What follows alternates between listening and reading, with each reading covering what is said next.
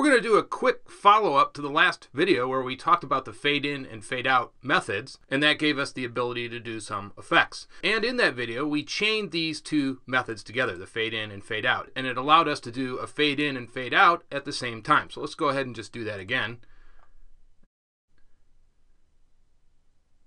And you can see how that works. Now, there is also a FadeToggle method, which I forgot to mention in that last video. So that's what we'll do in this video. And again, this will be a very quick video. And basically all the FadeToggle does is it does the fade in and fade out, but it doesn't do it in one motion. It allows you to toggle the fade in and fade out on and off. So all we're going to do is go ahead and just specify that method. So we do FadeToggle right here.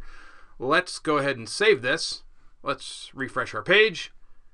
And we'll hit this, and there you can see it didn't fade out. It faded in, and now to fade it out, we just hit the button again. So you can see this is pretty useful. You can fade things in and out as you please. So again, this is the FadeToggle method. Okay, so we'll move on to another subject in the next video. See you guys then.